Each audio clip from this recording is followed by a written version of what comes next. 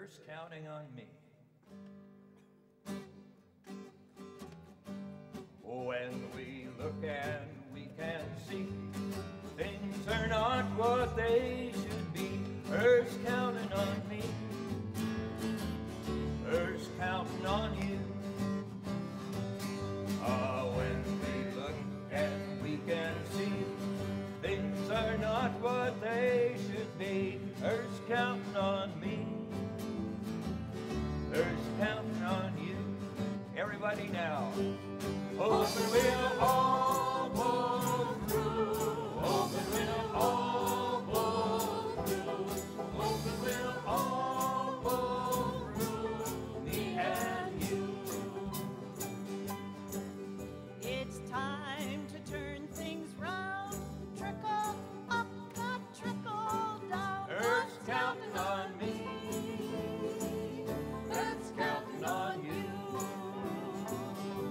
And when they say drill, baby, drill, turns to spill, baby, spill. God, Earth's counting on me. I can still say God.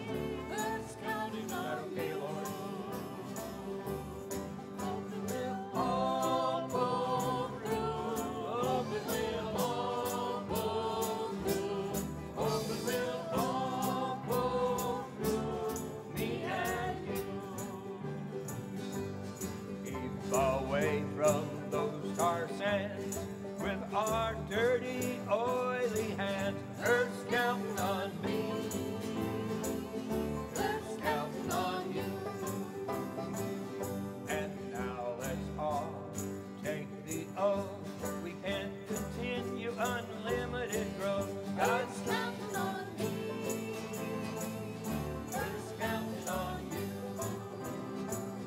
Oh, hoping we'll all pull through. Hoping we'll all pull through. Hoping we'll all pull through. Me and you. We can get out of this mess if we make things do with less. Earth's counting on me. Counting on me. Earth's counting on you.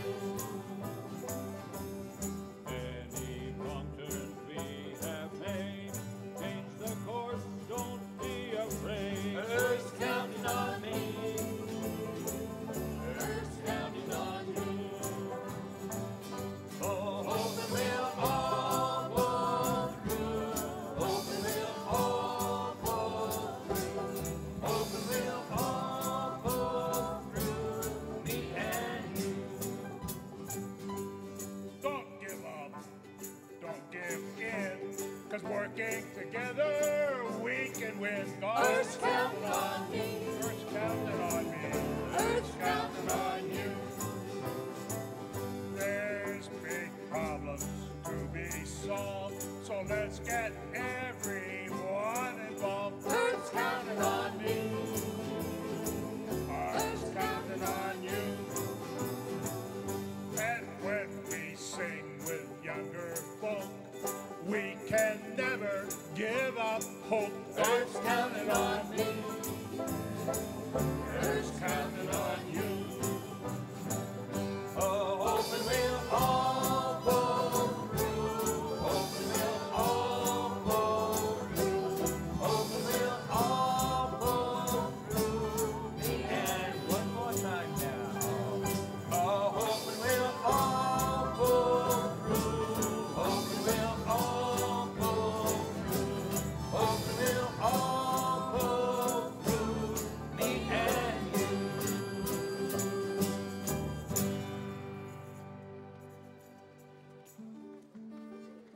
Thanks for singing with us. And for those of you who are clapping, we are deeply appreciative. Little later, Dean Freudenberger is going to be part of the program.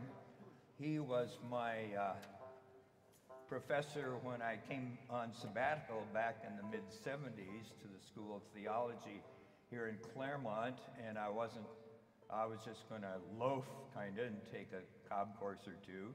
And the first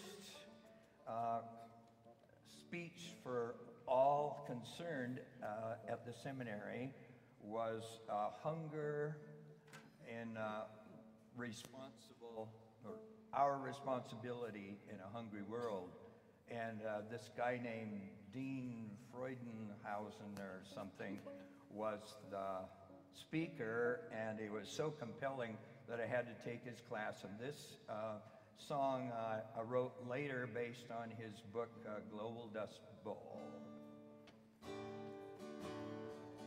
I walk the road in a sultry wind. Please sing as it becomes familiar to you. Where the corn should grow, but the crop was thin.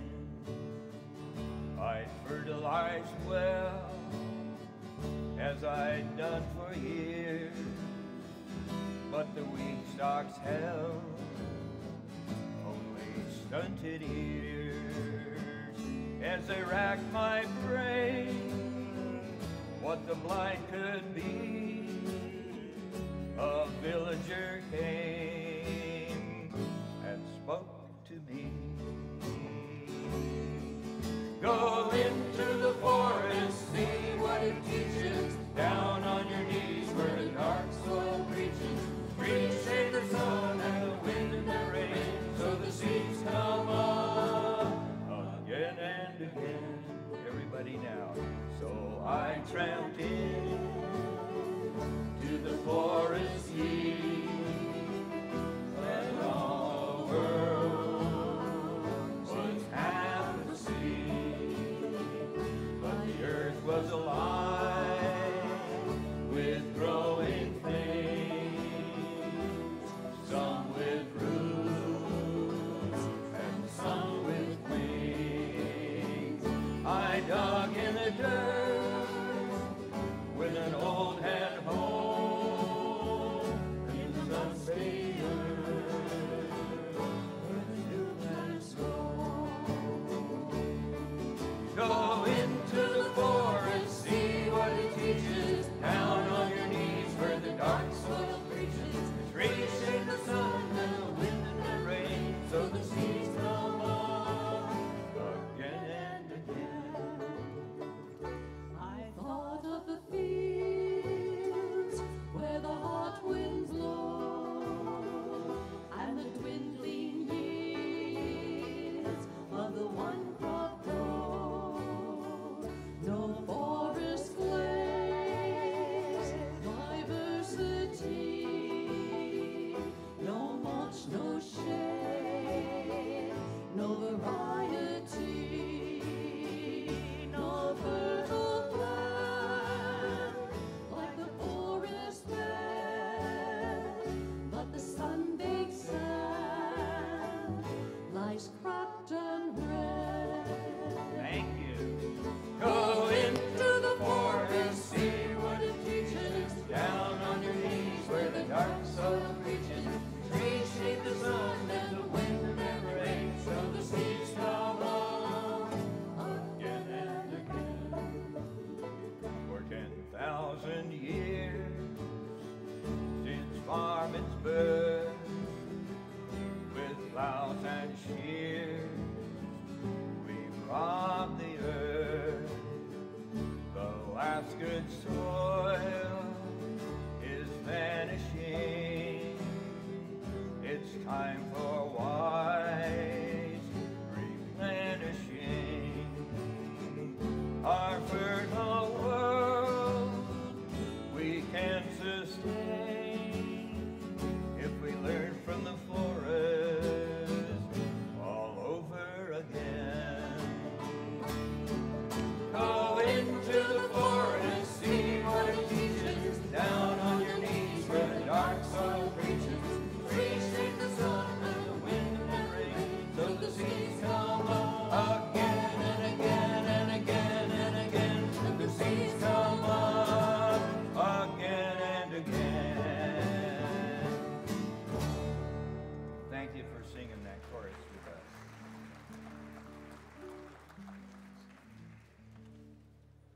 And I said earlier in our conference that when we were working on the CD the night before, thought I needed something more personal to express my own reluctance to get on board, because it's so easy to keep that out there.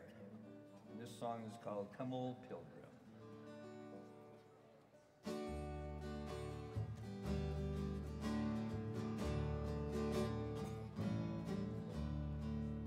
And sing as the tune becomes familiar to you, whether it says solo on the screen or not. Come, old pilgrim, walk with me into a world we dimly see. The tide has turned, the tempest blow, the tipping point is past, we know. Though we were not the masters, robber barons, kings and queens, we pleasured in green pastures as we live beyond our means. Come, old pilgrim, hold my hand, stumble toward a savage land. We took our comfort, even knowing winds of greed were forever blowing. But the Holy One goes with us, a calling wise and deep. Strength the Spirit gives us for the path so rough and steep.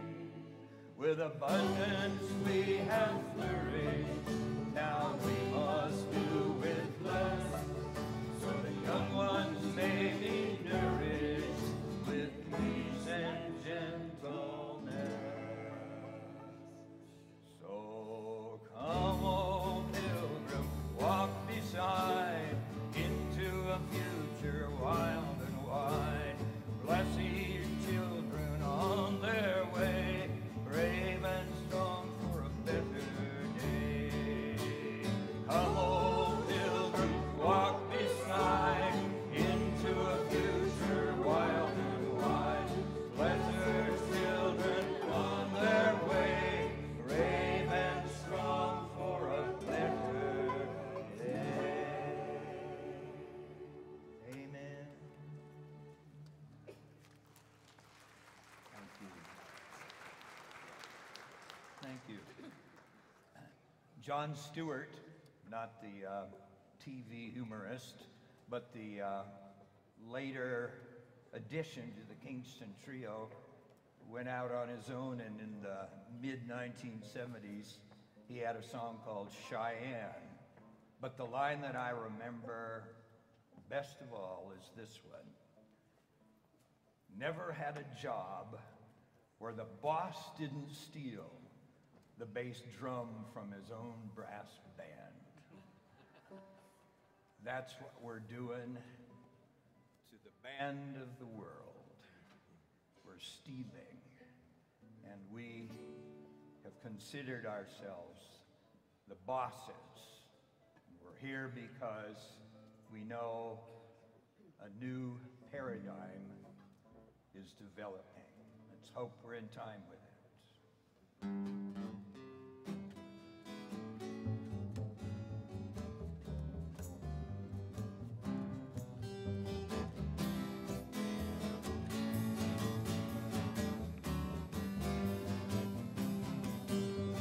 Hey, take off your shoes. You're standing on holy ground. Take off your shoes. You're standing on holy ground. The earth has our gods and the fullness thereof, from the waters beneath to the heavens above. So take off your shoes. Oh yeah, 'cause you're standing on my holy ground. You're standing on my holy ground. On the 8th day of creation, well, our God looked around at the power plants and freeways and the trash on the ground. Plantations growing rubber where the green should be high. You couldn't see breathe us up for all the smog in the sky. Well, can't you really feel the earth is then you subdue? But there's nothing in my book that says you've got to pollute it. So take off your shoes, 'cause you're standing on my holy ground. You're standing on my holy ground. You're heating up the planet with your greenhouse effect. You're killing off the ocean 'cause you've got no respect for what your fluorocarbons do to air and sea and land. What's the word now? Global what? Global warming? Global warming, do you not understand? It's worth the commodity we're looking for. It's time to learn the sanity that less is more. Everybody, take off your shoes. You're standing on holy ground. Take off your shoes. You're standing on holy ground. The earth is our God's and the fullness thereof, from the waters beneath to the heavens above. So take off your shoes, 'cause you're standing on my holy ground. You're standing on my holy ground. You're standing on my holy ground. Thank you.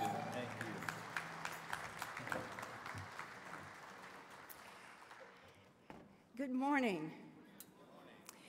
And good future to you, because we gather in this last plenary to ground ourselves in music and in the land. What a better way to conclude a conference like this. I'm Mary Elizabeth Moore, Dean of Boston University School of Theology. I welcome you to this session, and I introduce you to someone who is the miracle man who's kept all of the wheels turning and who will share with us the final announcements of the conference, as well as introduce us to Ignacio Castruera, who has a special announcement to make. Thank you.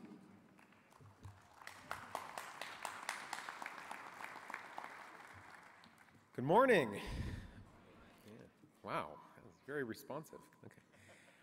Well, I'd first want to throw out a quick thank you and acknowledgement to Pomona College and the amazing staff and help that we have here. With Kurt and Sharon and the Bridges crew and everybody here, it's been absolutely phenomenal. We couldn't have done any of this without them. Jan O'Neill and her crew, Trevor. I want to throw a thank you for the Center for Process Studies staff. I don't know if you've met Rob and Ben and Leah running around here at the registration table, the bookstore. All of that stuff has been organized with their hard work. And all of our volunteers. If anybody here has been using shuttle transportation, vans, or golf carts, you have a big thank you to give to Dick Tipping, who arranged all of that for us. Absolutely.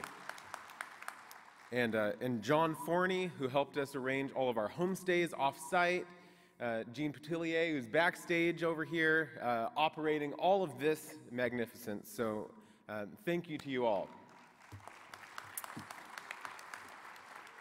Now to business. A few fun little announcements. One, the bookstore, which will continue to be open until about 5:30 this evening, does have free tote bags celebrating the Pilgrim Place Centennial. And these tote bags look great with the new purchase of a book. So please check out the bookstore over at the Smith Campus Center ballroom. The banquet is tonight, 6 o'clock, Bixby Plaza, just over there by Frary Dining Hall in the Sontag Pomona dorms. If you have a ticket, please be there, and be there promptly. We have a very tight program, and we need to be seated and ready to eat by 6 o'clock. Some of you have asked about attire.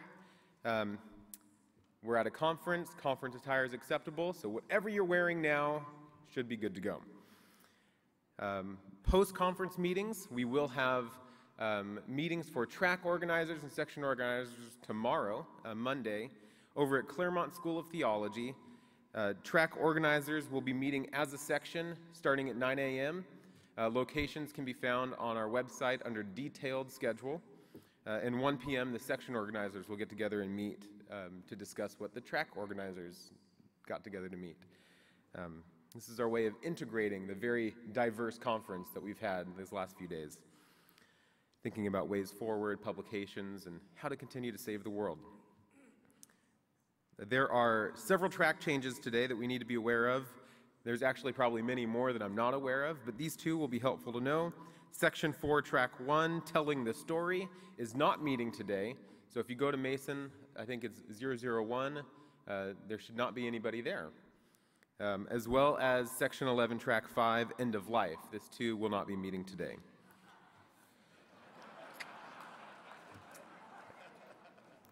That's actually a true story. So,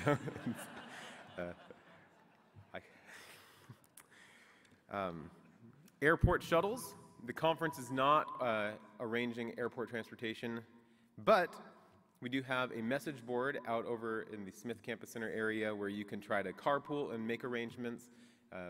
You can order cabs or airport shuttles from the Super Shuttle program, and there's a link for that with a discount on our website under travel information.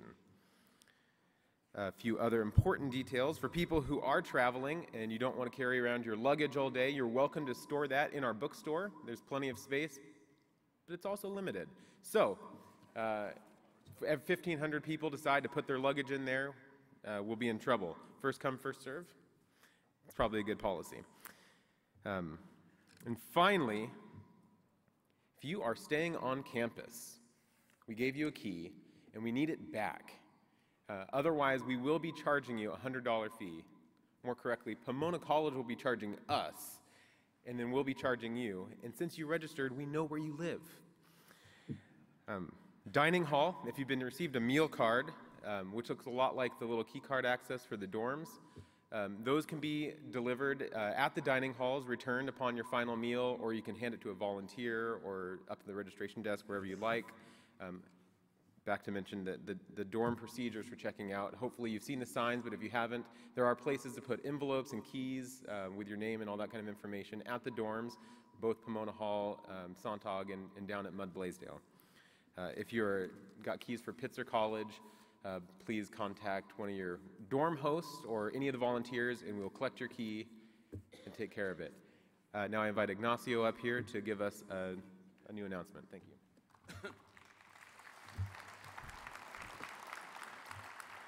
Salam alaikum. Buenos dias, good morning. Is Chris Daniels in the house? Chris, are you? Okay, well then, part of the reason I wanted that is I don't have the specific name of the person about whom I'm going to speak. I was hoping that he was going to be here, and that while he was making his way, I could just make a tiny comment on what Andrew just said about the meetings that are going to go on tomorrow. Beginning in Krakow, I heard complaints about the way in which the conference was being organized, and even recently I heard some of them in terms of how many silos, that the 12 sections become silos. They are not. If you have read anything about Whitehead's theory of education, you need to realize that first is the romance, right? It's my favorite. Right? That's the first phase, the seduction or romancing. Now, then you go to precision, and that's what we're doing here. We're not siloing, or whatever the verb for that is. We're not in silos. We're doing the precise work that needs to be done. And then, beginning tomorrow, the rest of us, and hopefully some of you will also be helping, will be doing the generalization. So there's thoroughly Whiteheadian in that case. So what I'm sharing with you, and I'm sorry I do not have the name, Chris Daniels has one of the most interesting tracks, and that is the indigenous tracks. And he and his wife Jackie went all over the world, literally by phone in some instances, but Jackie actually has excellent relations with shamans in Siberia. Well, there's something about the fact that one of those shamans came to the United States and something hit him that then provoked something else that he already had inside of him, and his appendix burst. That would alone be a reason for concern. But also, let us not forget that if this had happened in England, we would be just saying, you know, it's going to be taken care of, even though he's from Siberia. In this case, we do not know at this time even how we're going to take care of that bill. We don't even know what that bill will be.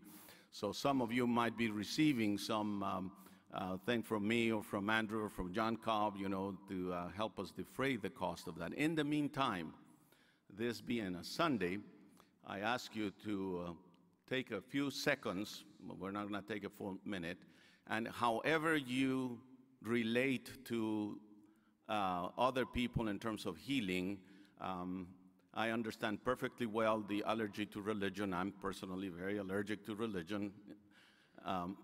So if you pray, pray. If you send vibrations, okay, if you do pixie dust, as one of my friends do, please send all of that in the direction of this gentleman whom we do not know, but who has been part of our family here. He is part of our Pando family, our emerging spiritual, philosophical Pando family. So let's just take a few seconds.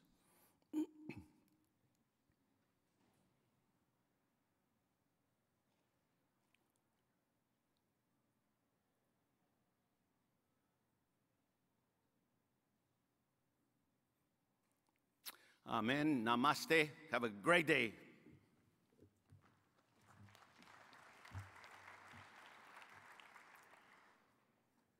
Thank you, Ignacio, for reminding us of our presence together as a human community in an earth community, and that community makes all the difference.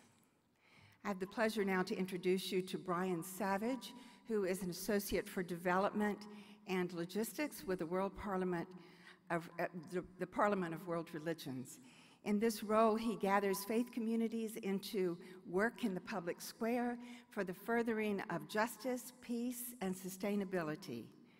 Brian received his earliest education in a farm community among the people who reared him and loved him into life. Now he lives in Chicago with his husband, Lauren, and 2 horrible cats.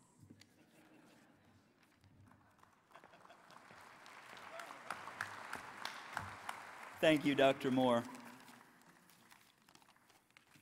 And good morning. It is my profound honor to be here this morning to offer a welcome on behalf of the Parliament of the World's Religions, where you can continue this conversation in October in Salt Lake City at our Reclaiming the Heart of Our Humanity 2015 Parliament.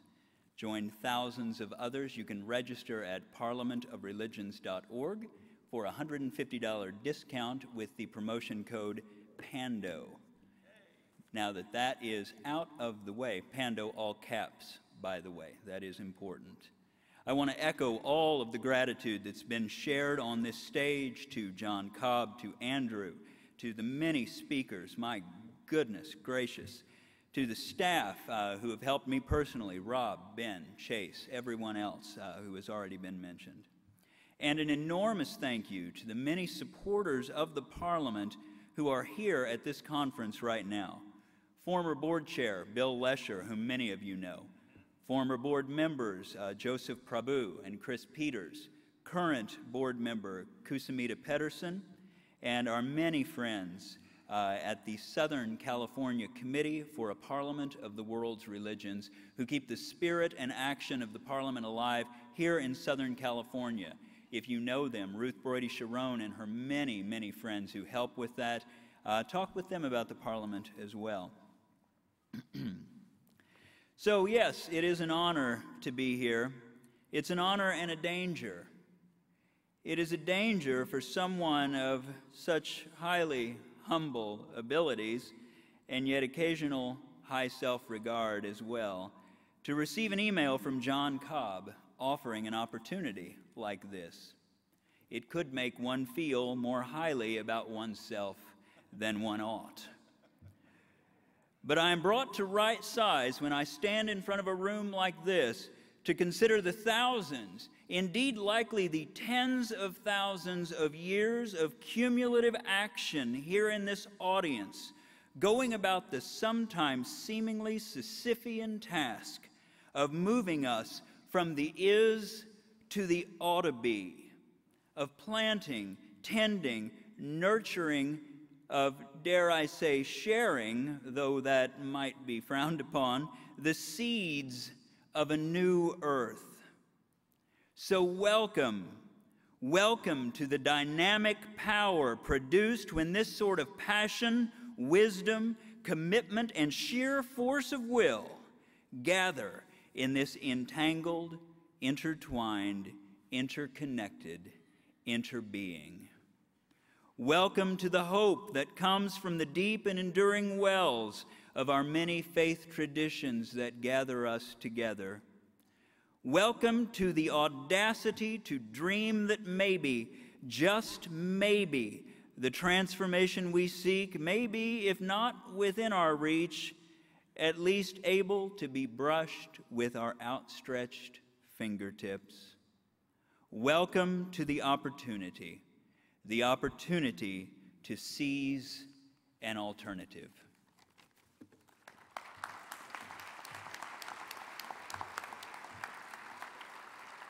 Thank you, Brian.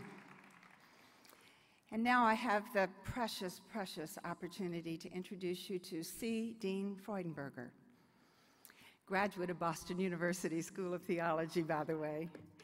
Former missionary focused on agriculture and development of rural community life. Professor Emeritus from Claremont School of Theology and Luther Theological Seminary in Ecology and Ethics. Author of many books, including the very influential Global Dust Bowl. The subtitle of that book refers us back to the first evening in our questions that Marjorie Sue Hockey placed before us. The subtitle is this: Can we stop the destruction of the land before it's too late?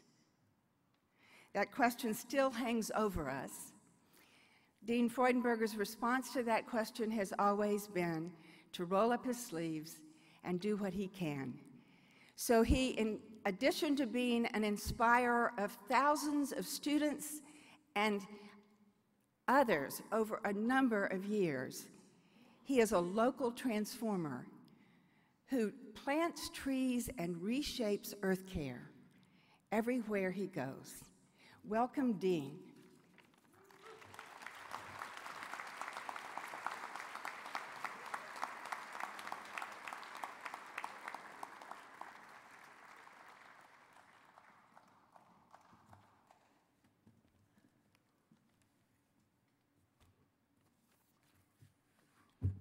I have the honor of introducing my friend Wes Jackson, but before that I'll simply introduce the two panelists and myself who will respond to Wes following his presentation. Our first panelist will be Professor Johan Schrödi. He's the director of the Center for Ecological Studies of the Chinese Academy of Governance. He is also Vice President Chair of the Economic Department of the Chinese University Academy of Governance.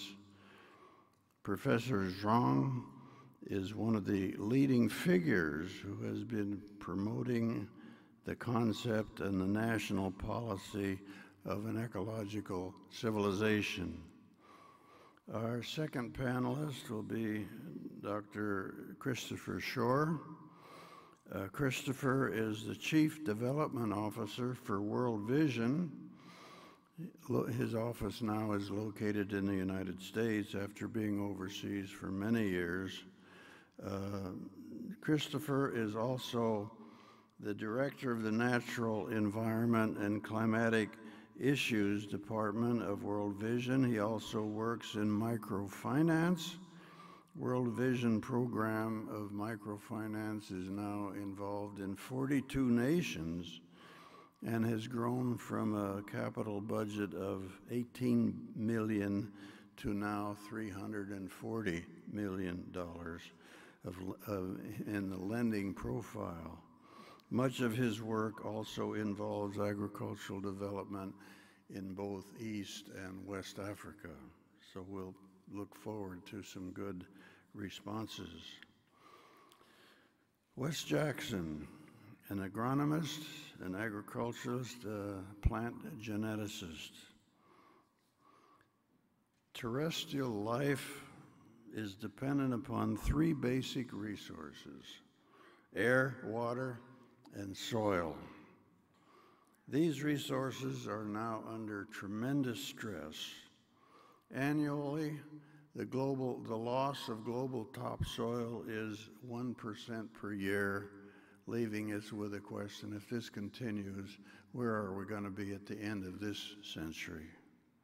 More than 50 years ago, he's that old now, Wes Jackson, the founder and president of the Land Institute located in Salina, Kansas, recognized that conventional agriculture was in deep, deep trouble.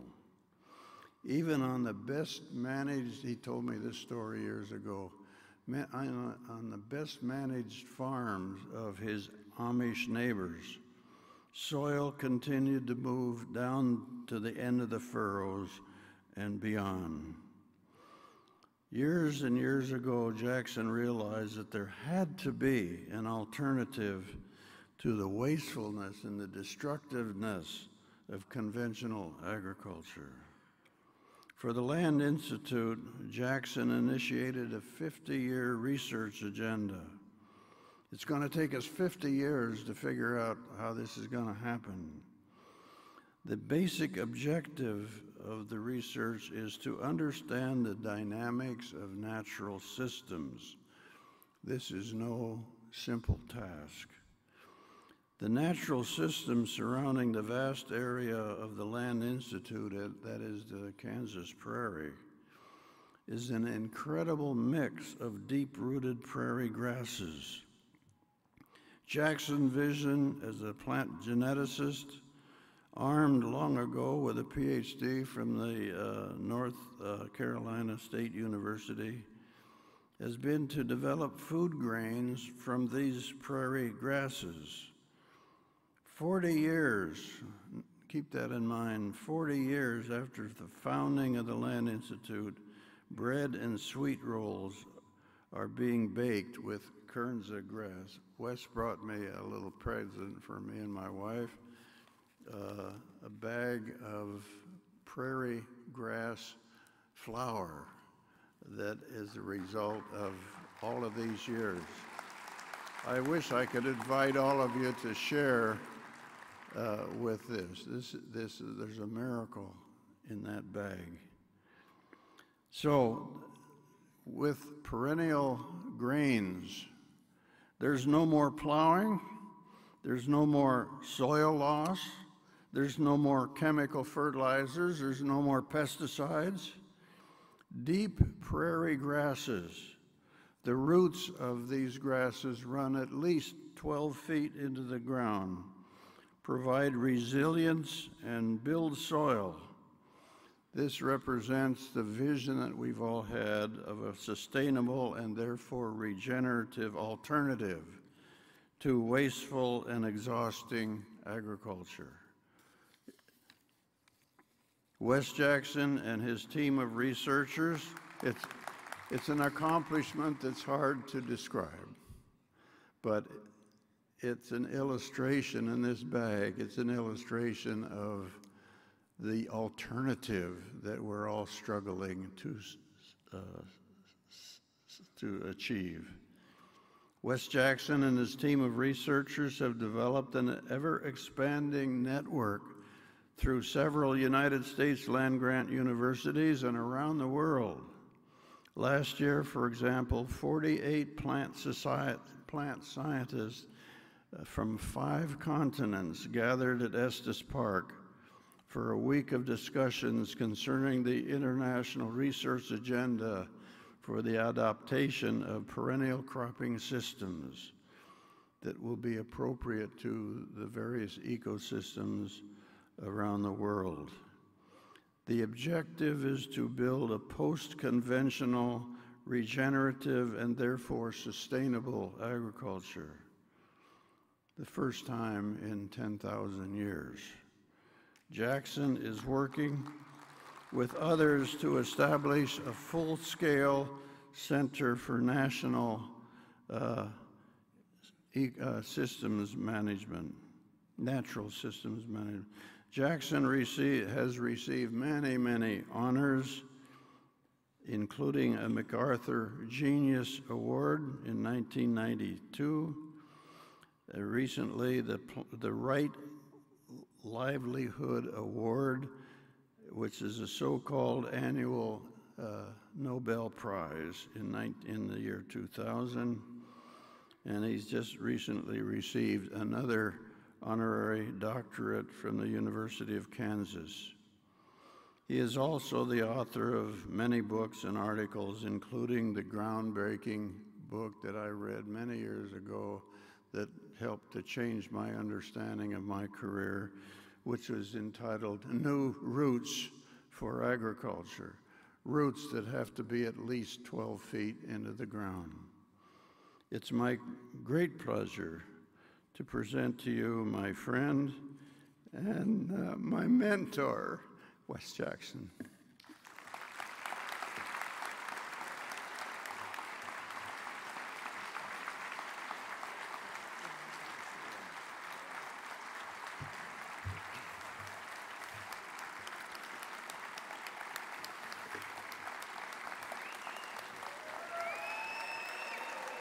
Thank you.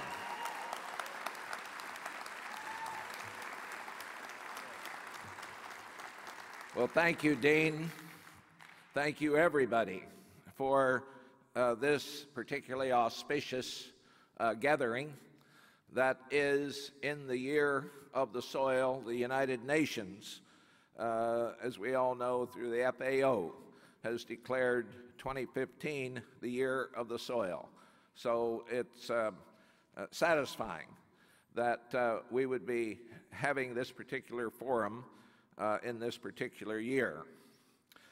I want to go through a few basic facts. Soil is more important than oil.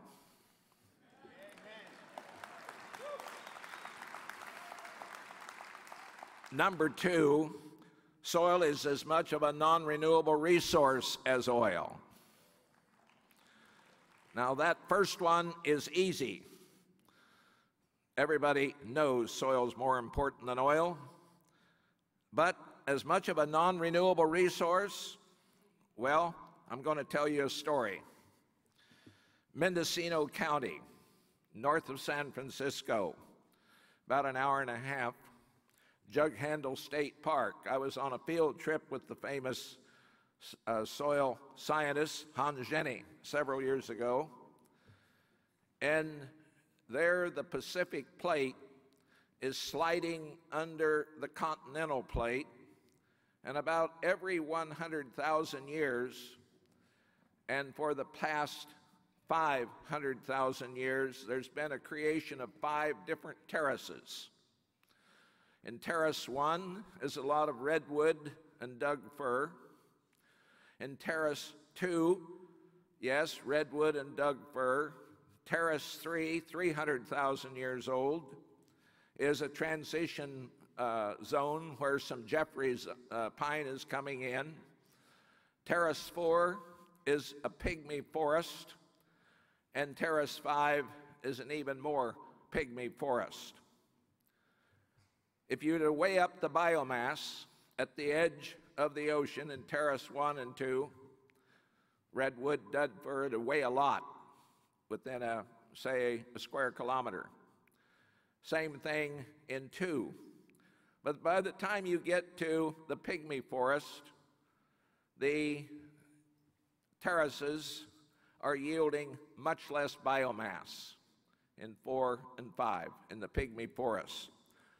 So with probes, soil scientists have gone down from the high terrace to the ocean, and what they find is that the nutrients have been leaching downward over time. So the big question is, why are there not pygmy forests, pygmy prairies all over the world? And the reason is we have geologic activity. The uplift of the Rockies, the uplift of the Sierra Nevada, and the coastal range, Sierra Nevada, gave us the Central Valley of California. It's geologic time that does it, and in the case of the Midwest, the nutrients scraped off the Canadian shield gave us the soils of Illinois, Iowa, Indiana, the richest, most expansive soils of the world. Soil is as much of a non-renewable resource as oil. Australia is a poor continent, and it's going to stay poor.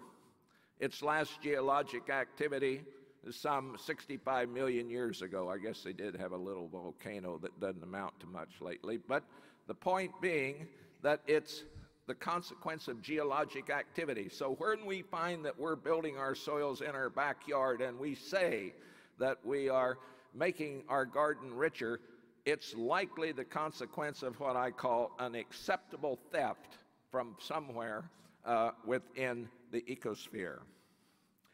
So with that behind, moving on, Chris Field, Carnegie Institute of Washington, Stanford University, a survey done around the world by him and his group. Chris Field found out, and it's published in Science 2002, that natural ecosystems generally have greater net primary production than the human-managed systems that follow. I will come back to this a little later. And then my friend, the late Chuck Washburn, an engineer trained in metallurgy, Chuck said to me once, if we don't get sustainability in agriculture first, it's not going to happen. Agriculture ultimately will have standing behind it a discipline. It's called ecology and evolutionary biology. And Chuck went on, the materials sector has no discipline to call on. So here we have soil is more important than oil, as much of a non-renewable resource as oil, and natural ecosystems generally have greater net primary production, and ecology and evolutionary biology stand behind the potential for the materials sector to begin to get the message of what will be necessary for a sustainable future.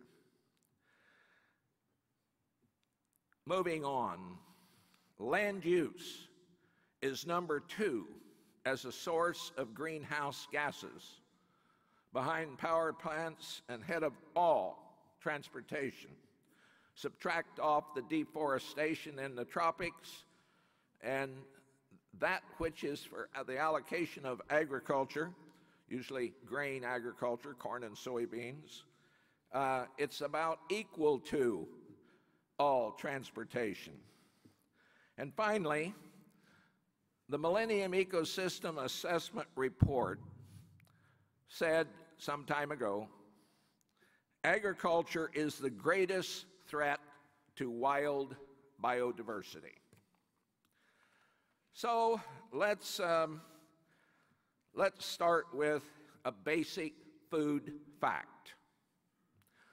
70 to 75% of our acreage worldwide, as well as here in the United States, is devoted to the source of some 70% of our calories, and they come from the grains, grasses, legumes, and members of the sunflower family, primarily as oilseed crops.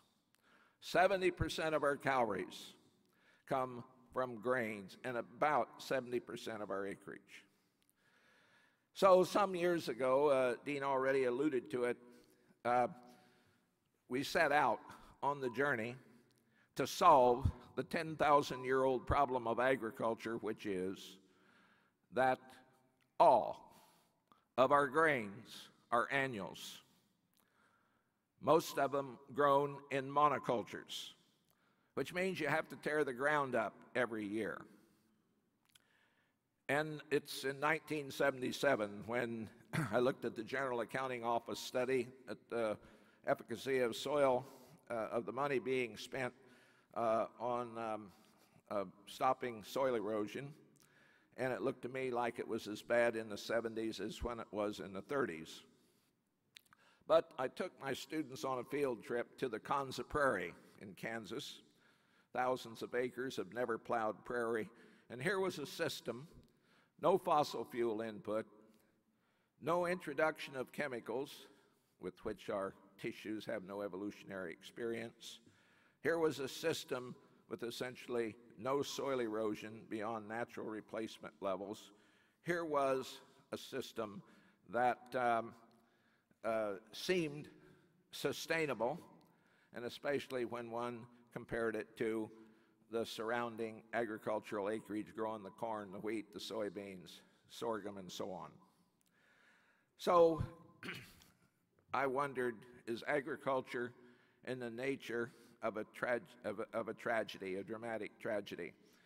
I'd read a little of Whitehead.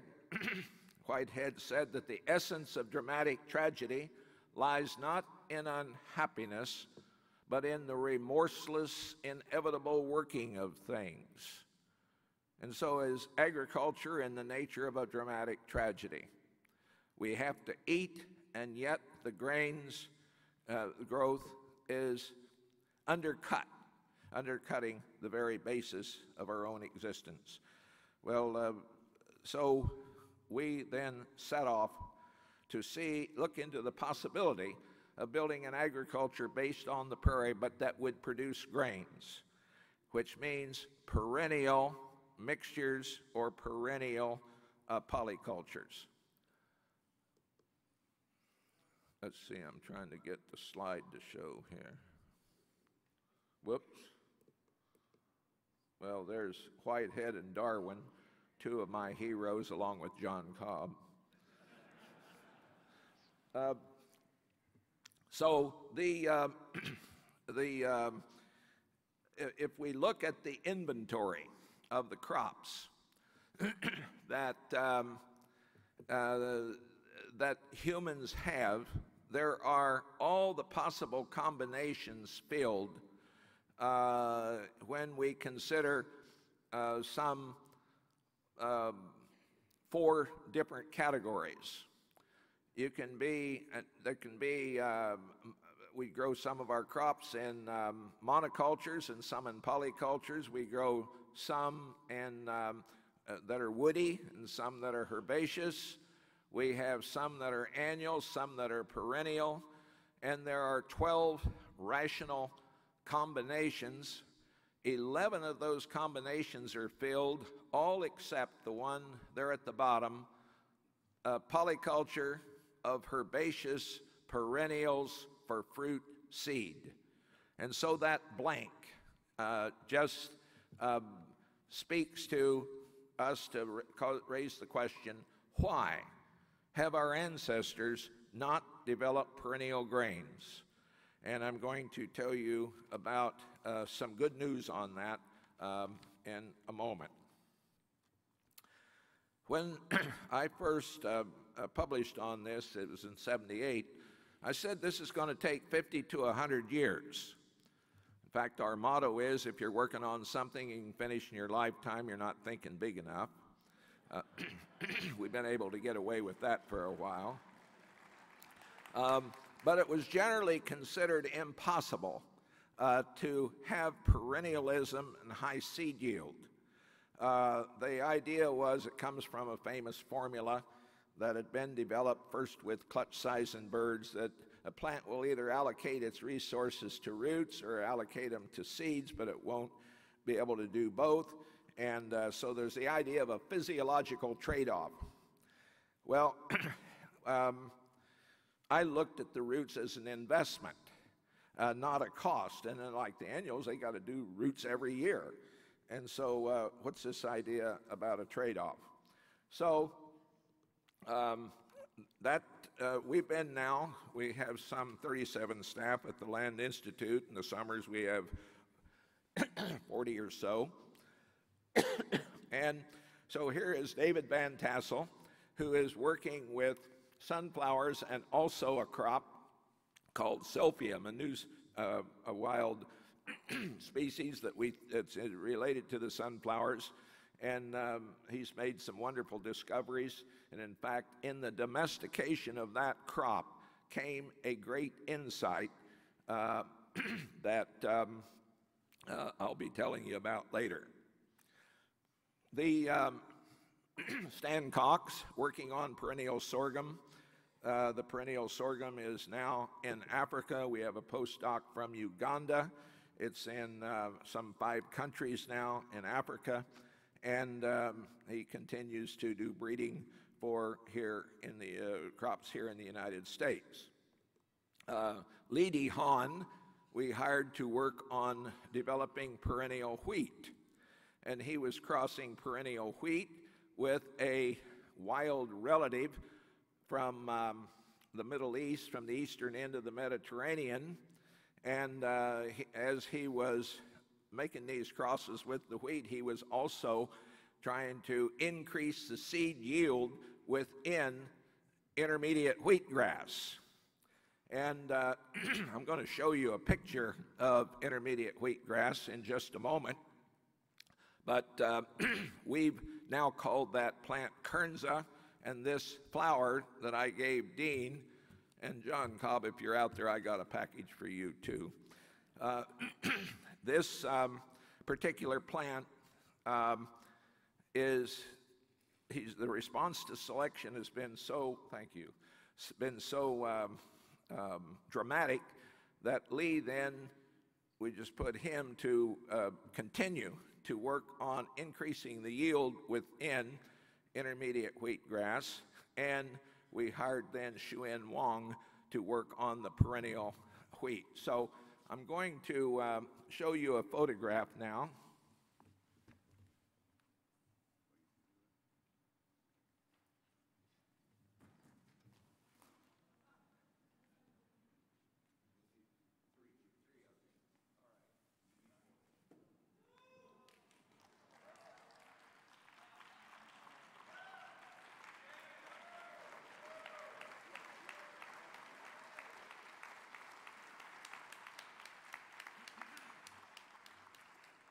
The wheat plant at the top, that is the species that started civilization some 10 to 12,000 years ago at the eastern end of the Mediterranean, probably came out of the Zagros Mountains of western Iran.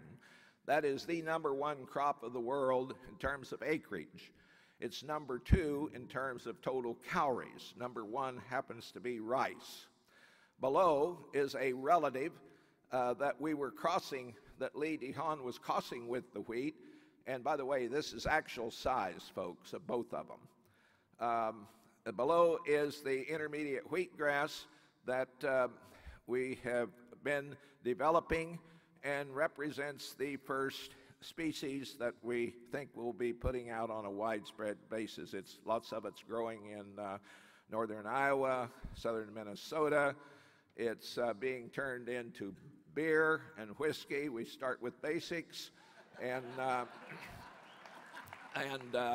it's also Patagonia is making various foods out of it.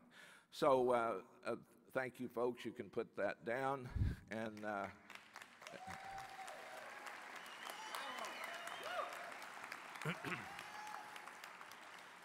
so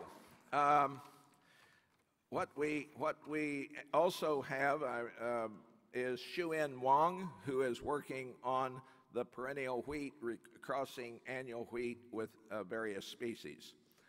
This is Xuan again. In the greenhouse, we make all wheat pollinations in the greenhouse. And then we're supporting the perennialization of the upland rice in China, and actually some significant breakthroughs on that. And there's now even talk of perennializing the paddy rice.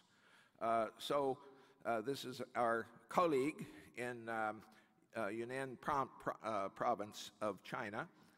And then this is our ecologist and the director of research, Tim Cruz. His job is to start putting these together, because if we stop with perennial monocultures, we've missed half the point. What we want are the efficiencies that we find within the natural ecosystem. We're mindful that the ecosystem is the conceptual tool for all of this. So it seems to be catching on. We have numerous connections around the world with various institutions. So when we talk about the institutionalization of the research agenda, we can point to various faculty in various places around the globe. Minnesota on Kernza, University of Georgia on sorghum, Texas A&M sorghum, South Dakota sunflower and silphium, Shuin's hybrids on wheat are in 8 different countries, 21 different sites around the world. The University of Manitoba, Australia on wheat, Uganda, and 4 other countries. I mentioned China on rice. There's Mali, Ethiopia.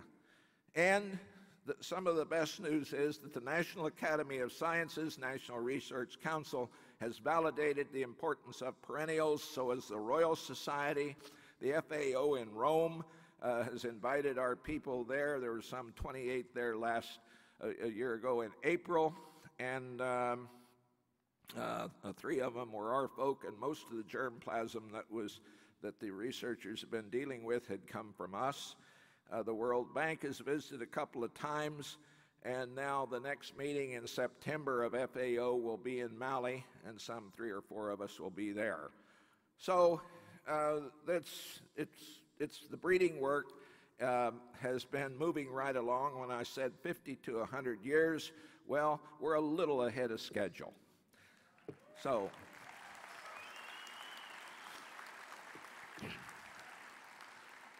but now for a big story. We have always had the question, the big question, why did our ancestors not develop perennial grains? Was it success with the annuals? Surely the question was asked thousands of times over the millennia, why must we plow every year and hoe and be bothered by thistles and thorns and suffer from the sweat of the brow? Why? And I'm sure, well, my bet is that every century there were numerous people that would see what they thought was a promising perennial for grain in Asia and in Africa and in Southern Europe and the Middle East, and thought, let's start breeding that. Let's collect seed from the biggest. We will grow them out, and and we won't have to be suffering from the thistles and thorns and the sweat of the brow. So I won't go into the 4 steps which led to an insight of 3 of our scientists.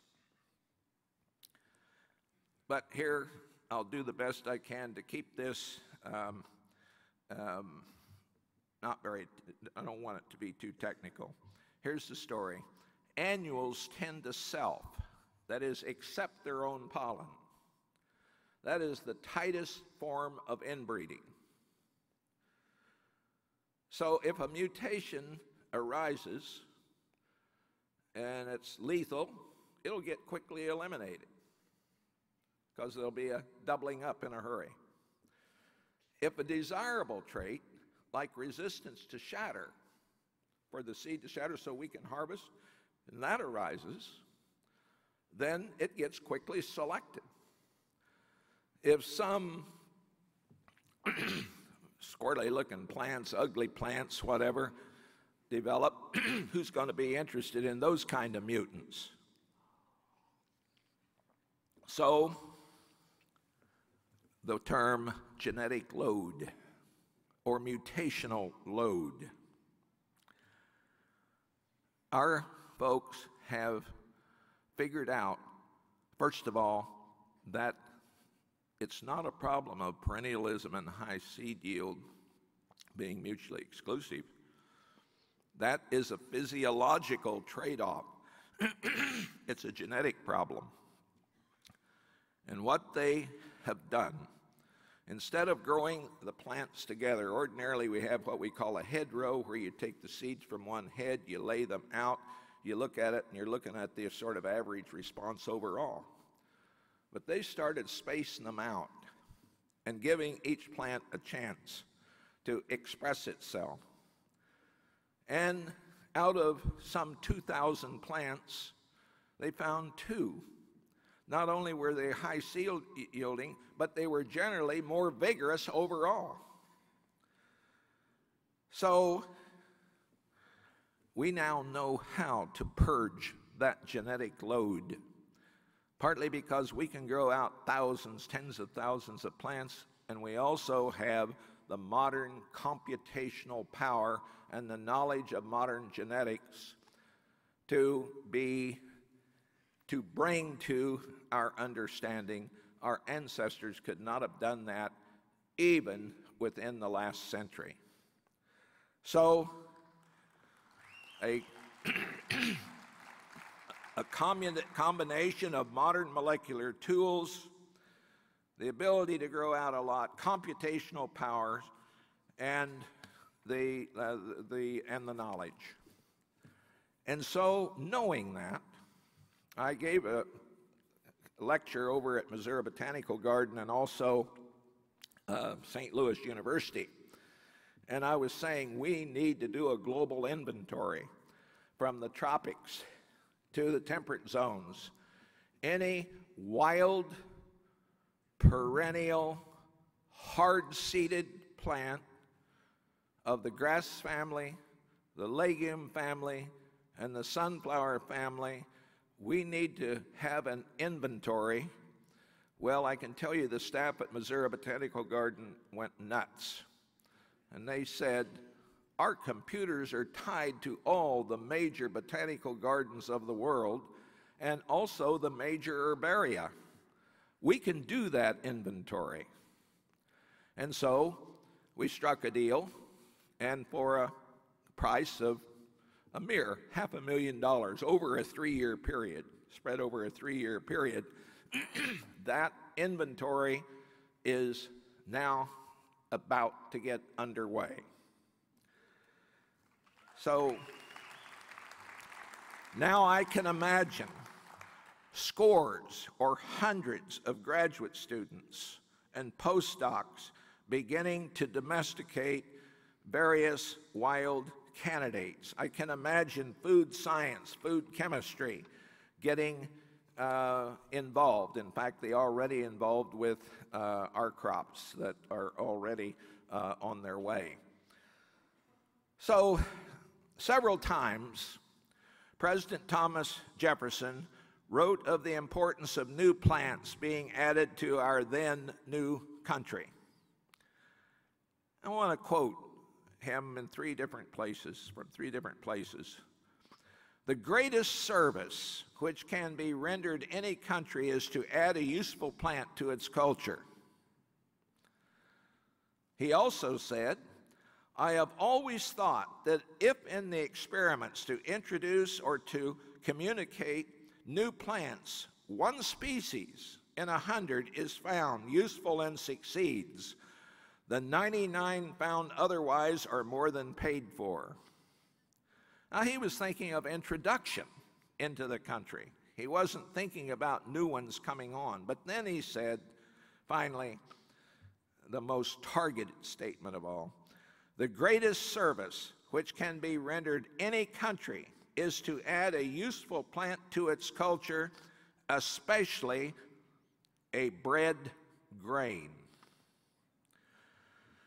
Well, what does this mean now in our time, and I want you to look at the history of domestication. And I hope you can read that. Are you able to read that, folks? No? Oh, I'm sorry. Boy, I should. Well, let me tell you that in here we have, just to point out, the most recent new species added to the human inventory was 3,500 years ago. And that was cacao. Wheat was some 10,000 years ago, and so on. So this is a listing of the various crops on the inventory. So now for the second part of the story. These new species, being perennial, means we will be adding new, and forgive me for using this term, new hardware to grain agriculture. The old annual grain hardware has always limited the potential of the kind of software we have used for 10,000 years. That software is called agronomy. How to deal with the reality of the annual hardware. So, since one has to tear the ground up every year, or drench with an herbicide for starters, in the case of the annual hardware, the new hardware, meaning the perennial, now makes it possible to draw on a new source of software. And where does it come from?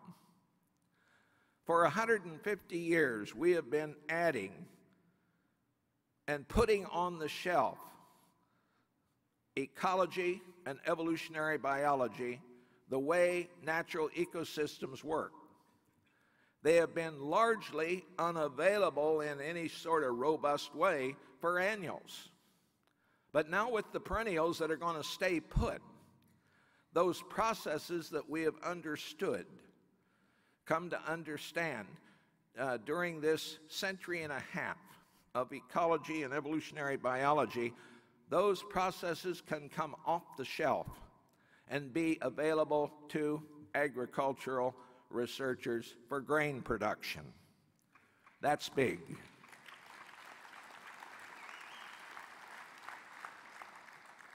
So in our time, an ecosystem-based agriculture will allow not only more processes in nature's ecosystems to be captured and begin to appear on the agricultural landscape of the world, from the tropics to temperate zones, there's something even more important awaiting us.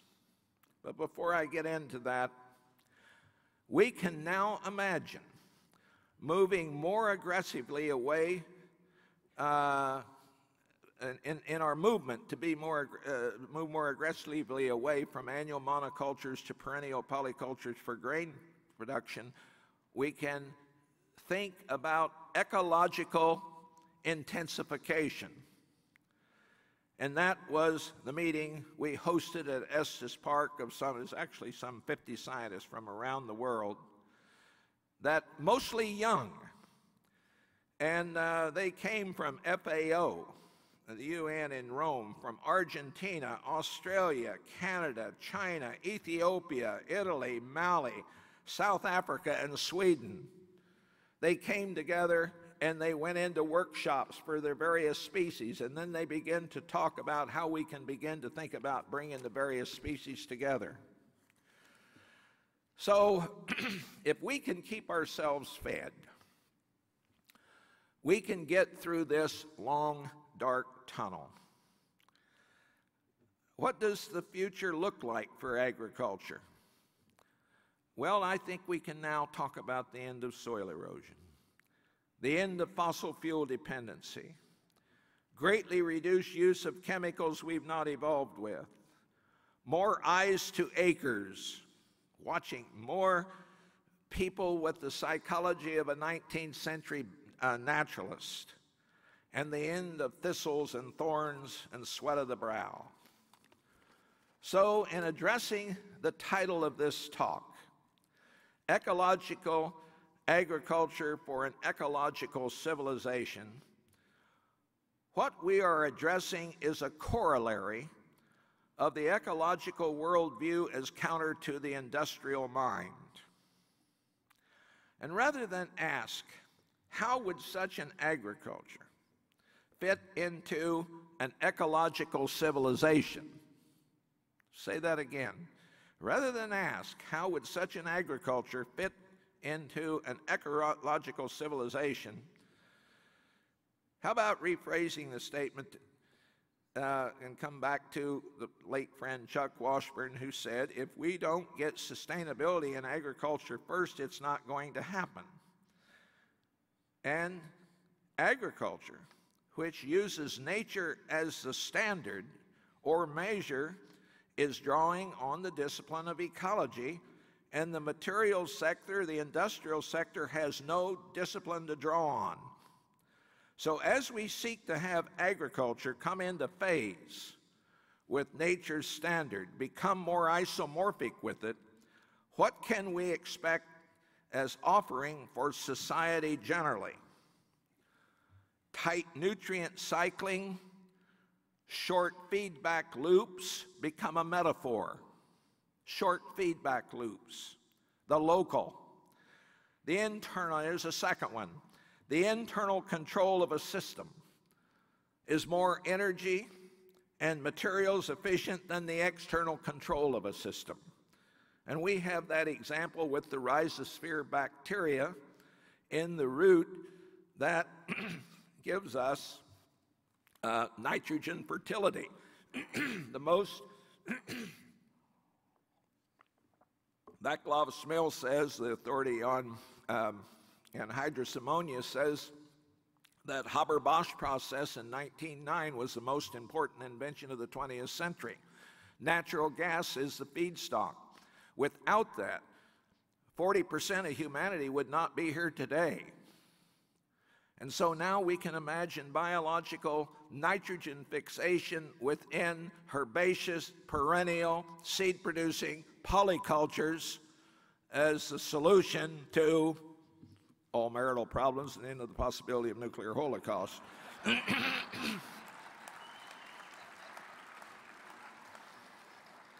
The rhizomium bacterium in the legume operates at 4/5 of 1 atmosphere, and at ambient temperatures, Haber-Bosch, using natural gas, is done at 350 atmospheres of pressure and 400 degrees Celsius. That is an example of an efficiency that's inherent within the natural integrities of an ecosystem and helps explain Chris Field's understanding of how it is, or his discovery, that essentially all of nature's ecosystems have greater net primary production than the human-managed systems that follow. So we can now think of the law of return described by Sir Albert Howard, how that speaks to the nature of recycling. And finally, I give this one little example. My friend Jack Ewell, ecologist, Florida, with his students, I think in Costa Rica, where they were doing slash and burn. And in an area that had been cleared, Jack and his students substituted vine for vine, tree for tree, shrub for shrub. They always brought in plants that could not have got there on their own. But by mimicking the structure, they were granted the function. So there it is. These systems that have evolved over millions of years that we started plowing up 10,000 years ago at the eastern end of the Mediterranean. And by the way, I think this is a really important point. In order for us to get a seed bed to accommodate that annual grain, nature had to be subdued or ignored. And that idea has ricocheted through civilization and has given us the dualism that we now have in the modern world. It didn't start with the Greeks or the Hebrews, even though the dualism is there. But now we can begin to think of the end of that dualism. So, I'll end with the Gary Snyder poem, which appeared at the end of the Pulitzer Prize-winning book Turtle Island. It's called For the Children. The rising hills, the slopes of statistics lie before us. The steep climb of everything, going up, up, as we all go down. In the next century, or the one beyond that, they say, are valleys, pastures. We can meet there in peace if we make it. To climb these coming crests, one word to you and your children, stay together, learn the flowers, go light. We at the Land Institute are contributing to that hump, those rising hills, with our technology, our pickup trucks, our tractors, our greenhouse, our computers. The technology makes this possible. Will all that technology used to bring these new species and varieties into existence be required on the other side? And I say the answer is no. Their creatureliness will still be there, and that will make them available even to a Neolithic farmer. The industrial world cannot make that claim. So we have answered two of the old religious questions. Where do we come from? We're products of the simian line, but the carbon which enters so importantly in our bodies was cooked in the remote past of a dying star, and from it came nitrogen and oxygen. And these spewed out into space to form planets and we ourselves. And we know that the ancient seas set the pattern of ions in our blood. George Wald talked about this years ago. The ancient atmospheres molded our metabolism. So, what kind of a thing are we? Where do we come from? What kind of a thing are we? We've answered those two questions. The big question is, what's to become of us? So we were promised a new heaven and a new earth. Astrophysics has given us the new heaven, and it's up to us to come up with the new earth. And in one sense, we're like Dante, entering a dark wood. There is neither map nor guide. Dante had Virgil for the trip through hell. In our time, we're all hoping to avoid several kinds of hell as we make our way through the woods. Or if you prefer, maybe what we're in is more desert-like, but with no Moses or commandments in stone. It matters but little that we have neither map nor guide, however, my friends. We have something better. We have affection for our ecosphere and the will to negotiate a corrective course. We have our institutions, our schools, our colleges, our universities, our nonprofits, even governments to transform and use. Agriculture and the formal culture have historically stood behind cultural advances and declines, but so has, for all practical purposes, non-renewable carbon. It hasn't mattered whether the operating system of ideas featuring gods or God, the divine right of kings, private property, or universal human rights. As land animals, our land-based dependency is always in the thinking. T.S. Eliot's Little Gidding. We shall not cease from exploration. And the end of all our exploring will be to arrive where we started and know the place for the first time. So far, we have only colonized our ecosphere. Its discovery is before us, but we're on our way. Thank you.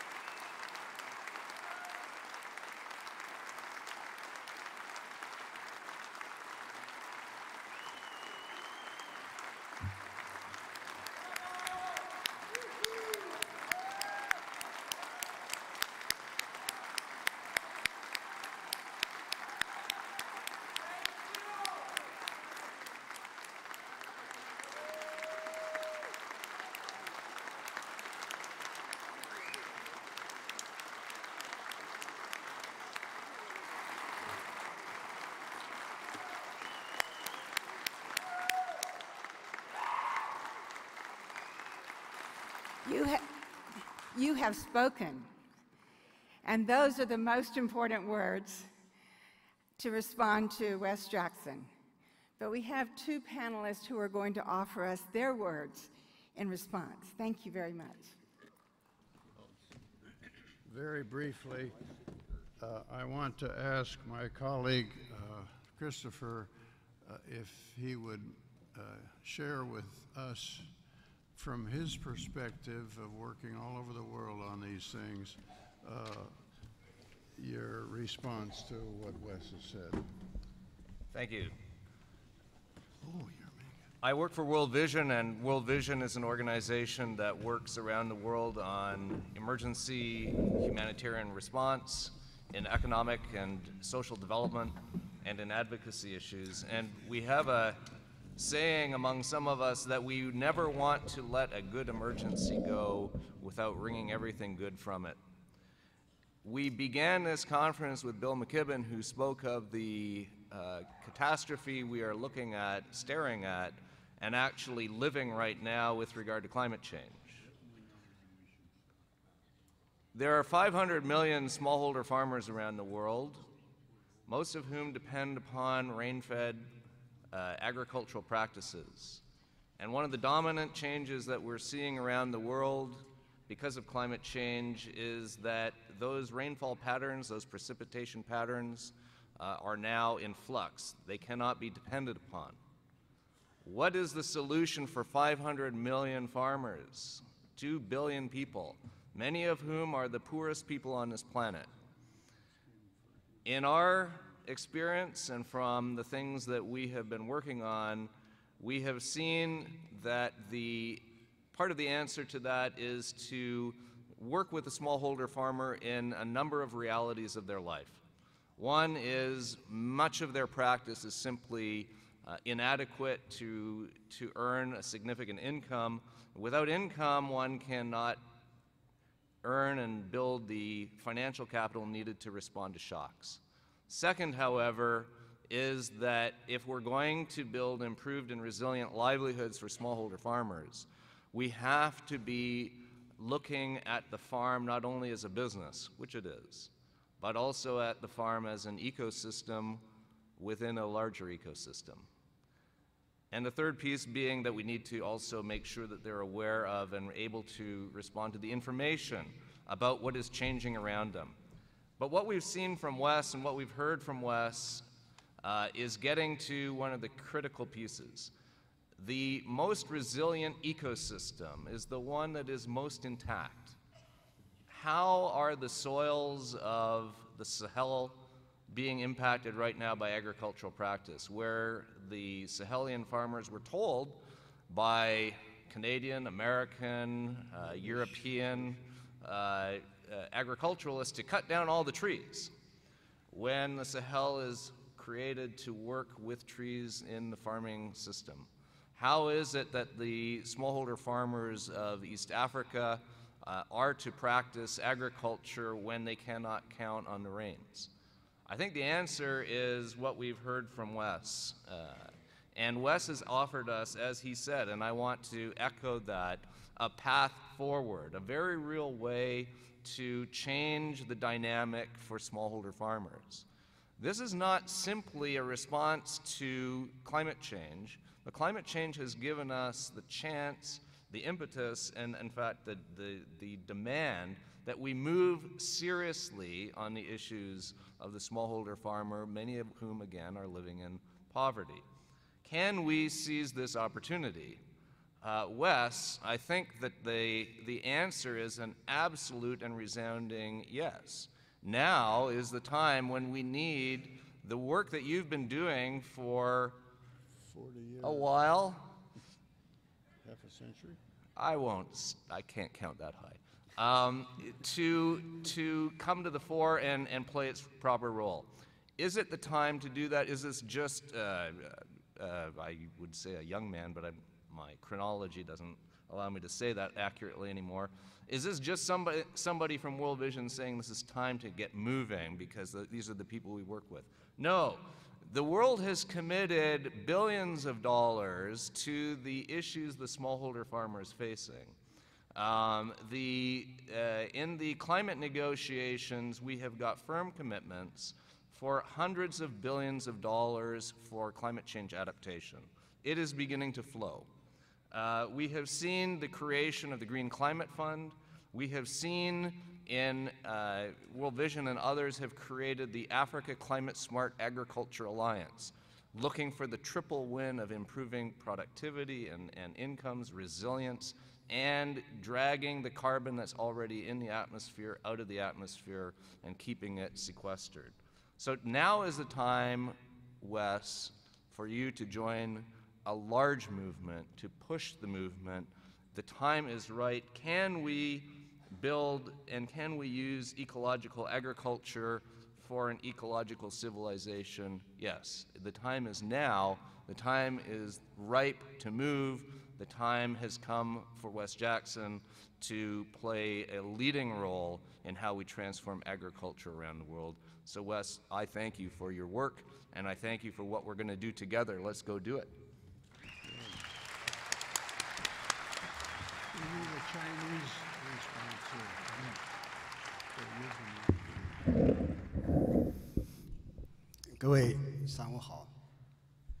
Good morning, everyone.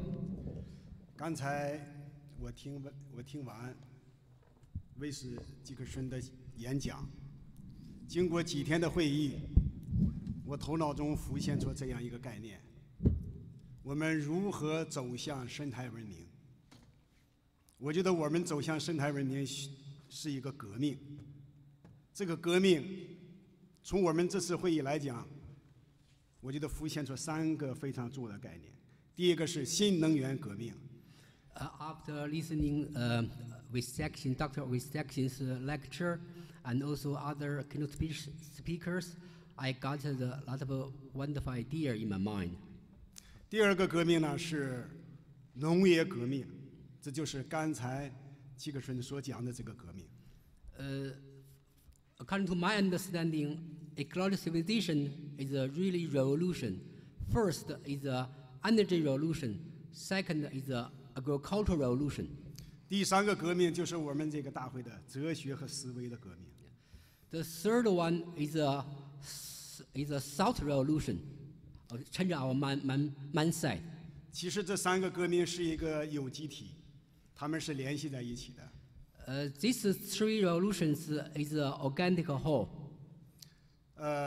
刚才吉克逊所讲的这个农业革命，我觉得给我一个最大的启发，就是我们需要以一种全新的思维和哲学来认识土地，认识农业。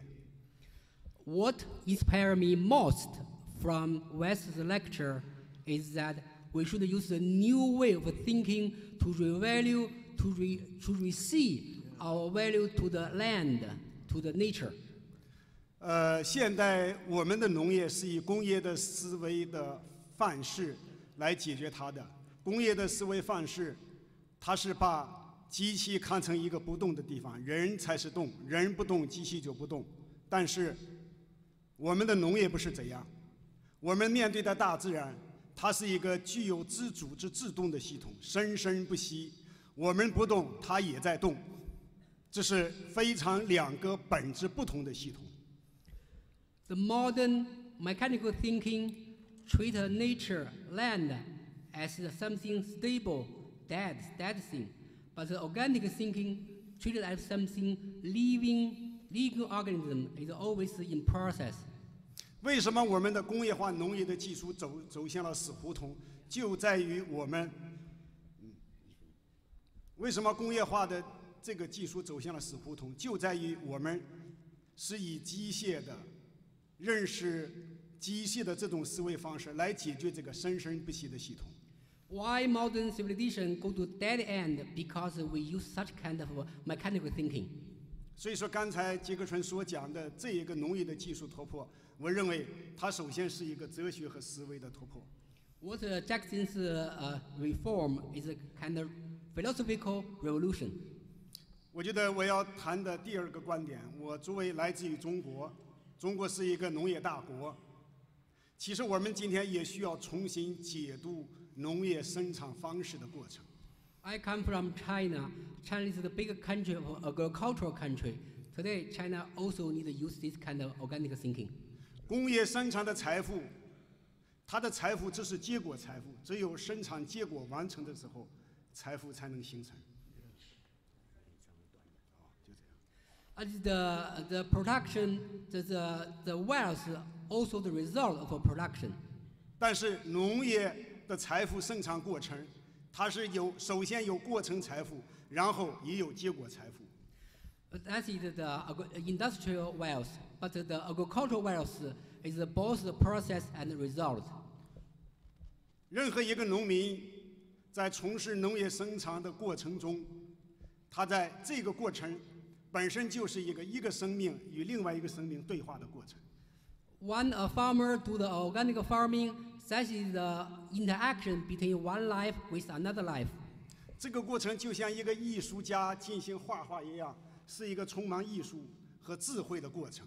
Like a painter painting painting is the process of a journey, adventure. 但是我们现代的农业经济和农业理论把这个过程全部中断了。But our modern agriculture totally interrupts this living process.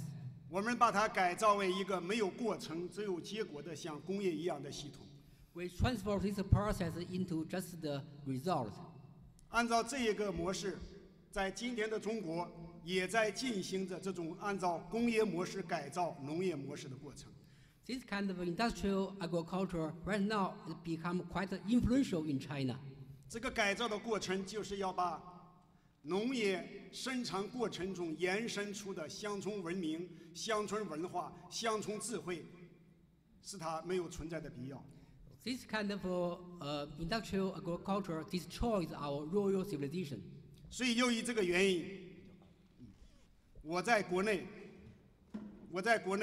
从事的一项活动，就是拯救和保护中国乡村文明的活动。But I and my colleague right now in China, we are promoting the rural civilization, want to save the agricultural civilization. 围绕这个问题呢，我给大家最后再讲一句话。我们已经召开了2届中国乡村文明发展论坛，第3届中国乡村文明发展论坛将在今年的11月份举行，希望我们大家能够参加。One more word. Right now, so far we have already organized 3 times the forum on rural civilization. In this coming October, we are going to hold the 3rd one. All of you are welcome to join us. 最后，感谢大会，感谢科普博士和王博士邀请我们参加这个大会。Again, I want to express my deep thanks to Dr. Cobb, to this conference, to Dr. Wang, myself.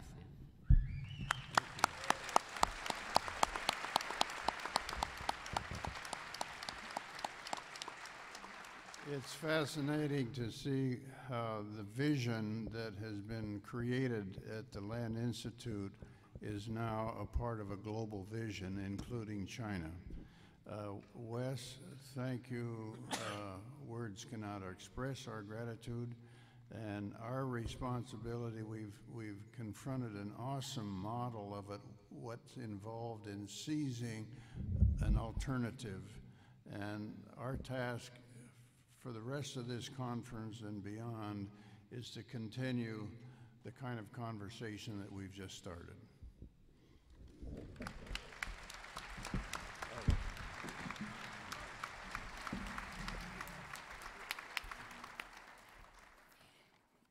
To lead us in our closing is the conference poet laureate, Pat Patterson.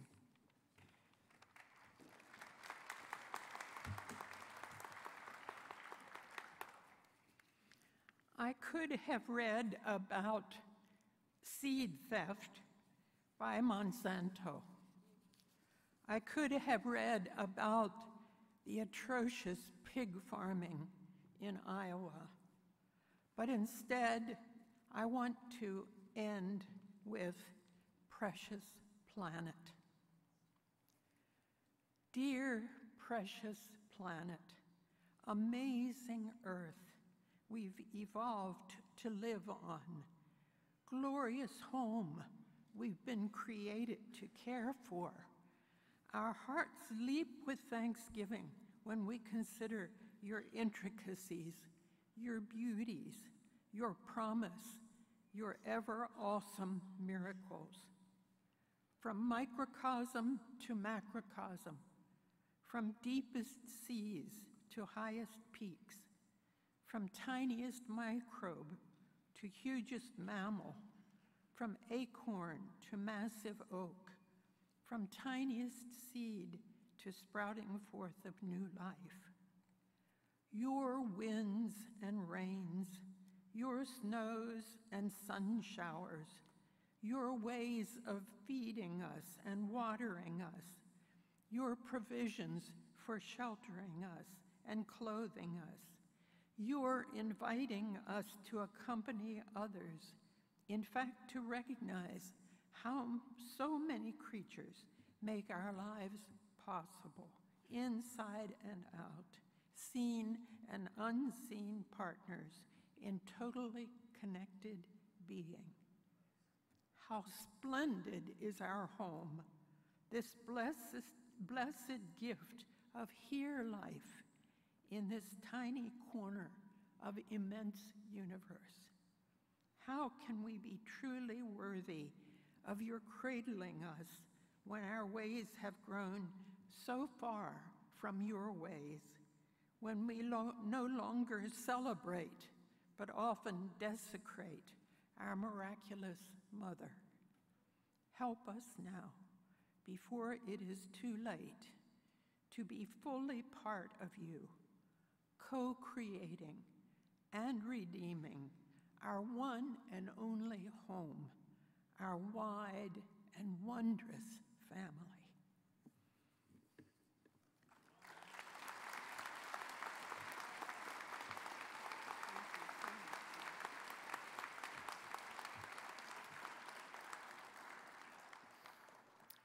I'll remind you that right after this session, Wes Jackson will be signing books, so please join him, and he will greet you with a smile and a signature. We now close this time together with gratitude. Someone once said of John Cobb that his doctoral students were not as good as he thought they were. His friend said, for John Cobb, all of his geese are swans. Now, there are limits to that metaphor because geese are precious animals as much as swans, but you get the point. John Cobb is a great appreciator of the community in which he lives. He sees the best in each one of us, and he expects the best not just from himself, but from all of us, individually and together.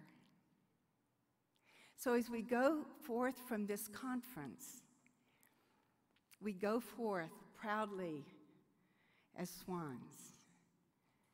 But much more important than that, as we go forth from this conference, we go forth as part of Pandopopulus, this giant, ancient plant, connected at the roots, prepared to give life back into the world and to serve this planet so that this planet might survive.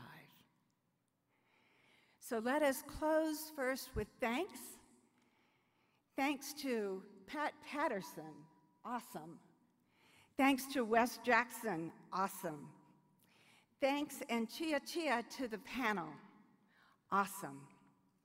And thanks to the powerful pickers who will lead us in our closing music before I invite you to hold a moment in silence to give your thanks with a deep breath of gratitude.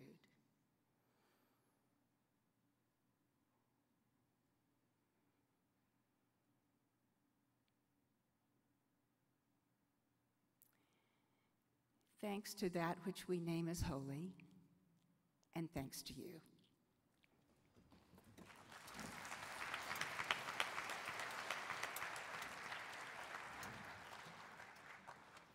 Will you please stand as we conclude this session? And thanks to the Chinese delegates who are sponsoring the Second Ecological Civilization International, who have blessed the pickers with special t-shirts, which are also available to you for the rest of the day, which on them say, "I'm on the green road," and rather than a Humvee, there's a bicycle. The other thing is that the last of the CDs and songbooks have been brought over from the bookstore and are also in the lobby for your purchase. Well, let's sing a song that was written specifically for this conference, which is a take on Where Have All the Flowers Gone? And we call it Where Have All the Green Fields Gone? Please join us in singing.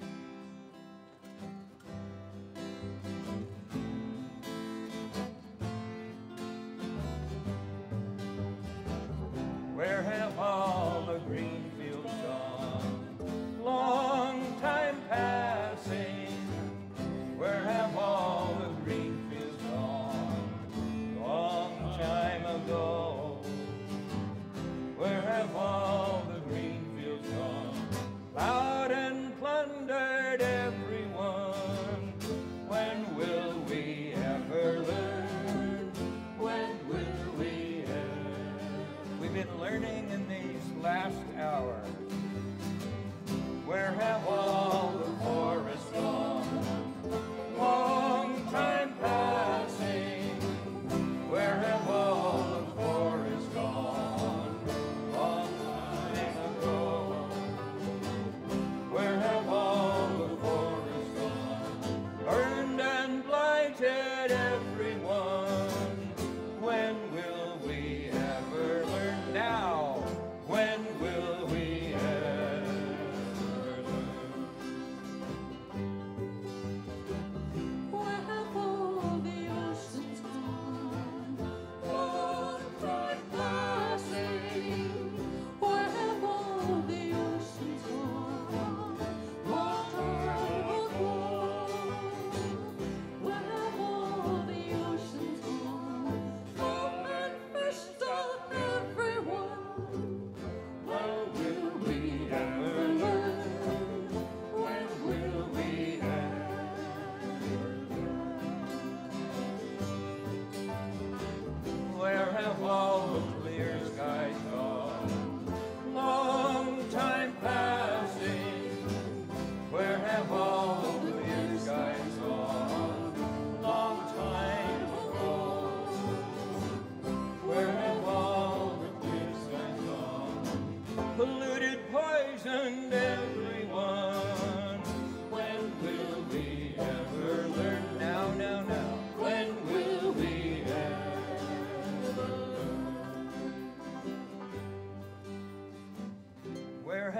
all earth's wisdom gone? Long time passing. Well, we're relearning it today, are we not? Where has all earth's wisdom gone? Not so long ago. Where has all earth's wisdom gone? Seek it now to carry on. So may we ever learn. So may we ever learn.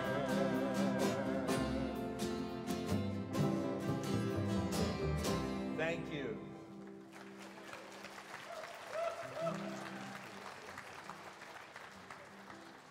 Wonderful world.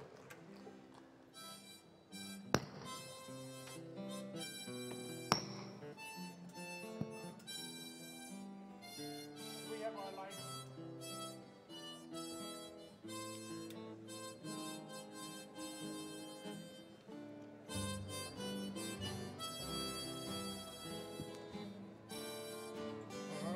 I see the green, for cause is true. I see them blue for me and for you. And I think to myself, what a wonderful world.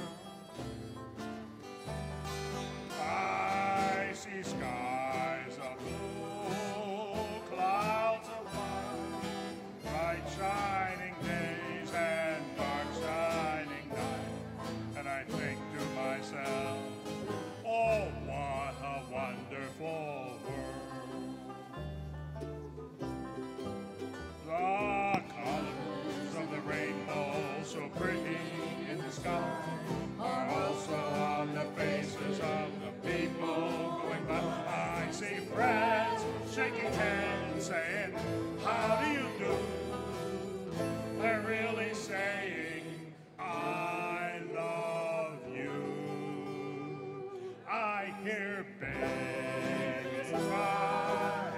I watch them grow. They'll learn much more than I'll ever know. And I think to myself, what a wonderful world.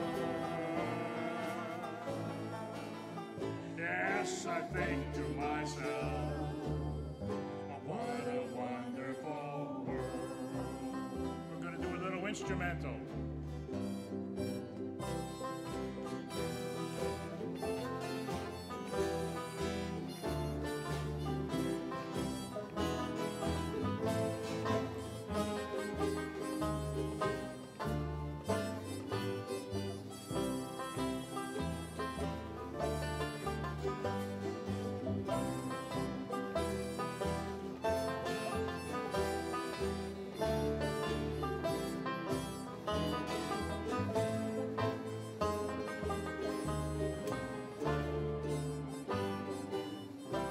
Still here, please sing with me. The colors of the rainbow. The colors of the rainbow, so pretty in the sky, are also on the faces of the people going by. I see friends shaking hands, saying, how do you do? They're really saying, I love you. I hear babies cry. I watch them grow. I'll learn much more than I'll ever know. And I think to myself, what a wonderful world. Yes, we think to ourselves, what a wonderful world.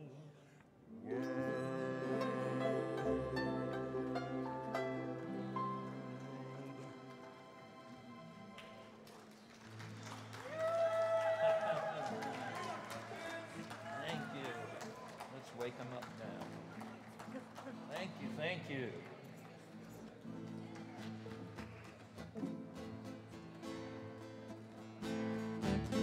We need to wake up. We need to wise up. We need to open up our eyes.